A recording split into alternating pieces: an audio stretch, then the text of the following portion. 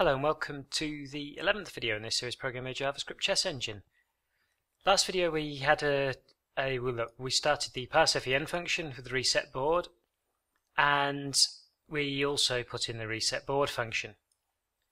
So this video I'm just going to scroll everything right to the top because we're going to need some space. We're going to look at parsing the pieces or the squares part of this FEN string. And this is the most involved part. Then the following video will parse the rest of the information on the string and maybe get around to actually printing the board. For this video it'll just be this part because it takes quite a bit of setup to actually loop through everything correctly. The first thing we need, obviously, as always, are some variables, and they look like so. The way we do it, of course, is we're starting, this first section here is the 8th rank, as I've already explained, then the 7th rank, and so on. So the first square we start with is A8, and we work across to H8 and then drop a rank. So what we're going to do is we start on the file A and the rank 8, and we're going to have a while loop which keeps looping whilst rank is greater than or equal to rank 1. And every time we come across a /, we will decrement rank, and also if we come across a space we will. And this will basically have the effect that the while loop will break out once we hit this space here. The assumption, of course, in this entire function is that we have at least 4 sections in our FEN string. If we don't, then problems will arise, but hey ho. So, also FEN count, or CNT abbreviated here, will be used to point to a particular character in the string. So it'll start off by, we'll be using this as an index on the FEN string. So each time we need a character, we'll be doing FEN in this manner and then using FEN like this. So it starts off as 0, and each time we process a character it'll be incremented by 1.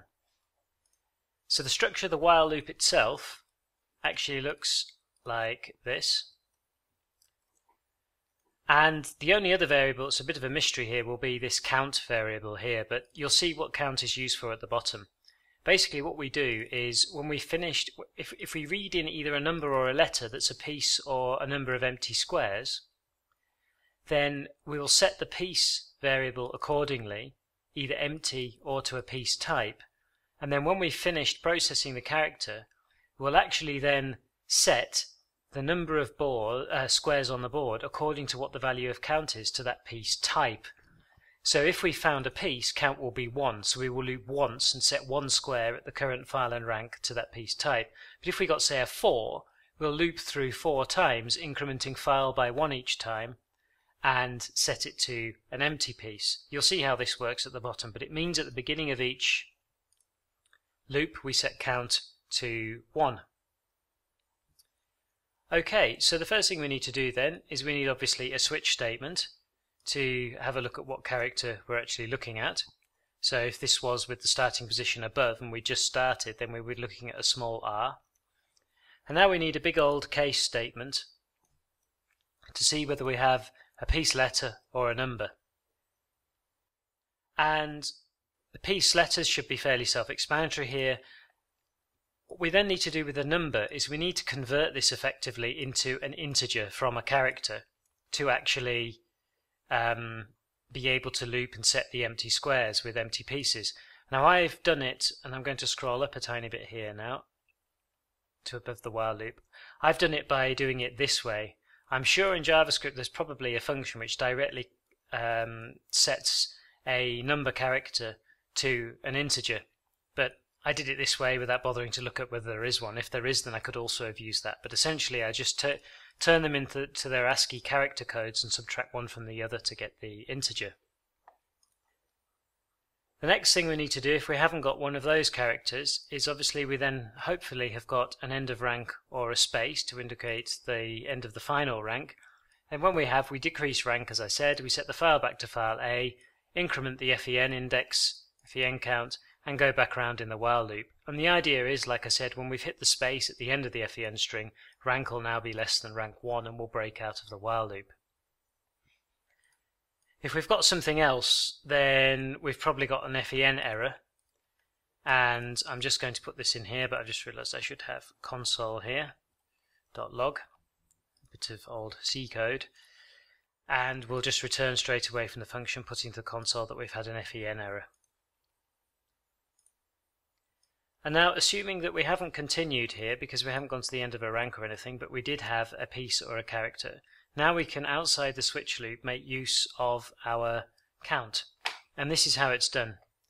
So we loop from I equals 0 to I is less than count, plus plus I plus plus, and then we take the square from the current file and rank, and then we set the board piece at this square to that piece type. So for instance, if we had a for, we would now do for loops, setting from our current file the piece to empty, and then increment our file. So our file only gets incremented inside this loop. If we just had count is 1 because we had a piece, say a bishop, then we would just increment the file by 1. And then once we finish setting the pieces for the amount of squares we need to set the piece on, we then increment FEN count to go to the next character, and the while loop goes all the way back up and carries on here.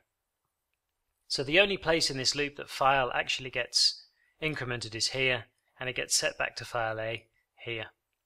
So that might be a little confusing at first to get the head around, but it's actually quite simple. But we need some way of nicely dealing with the getting to the end of rank and starting again.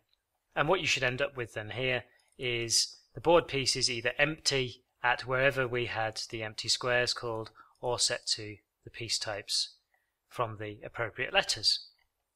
Okay then, so that's it then for this video, and in the next video we've got much simpler stuff to do. That's setting up the side, the castle permission, and the en passant square if there is one.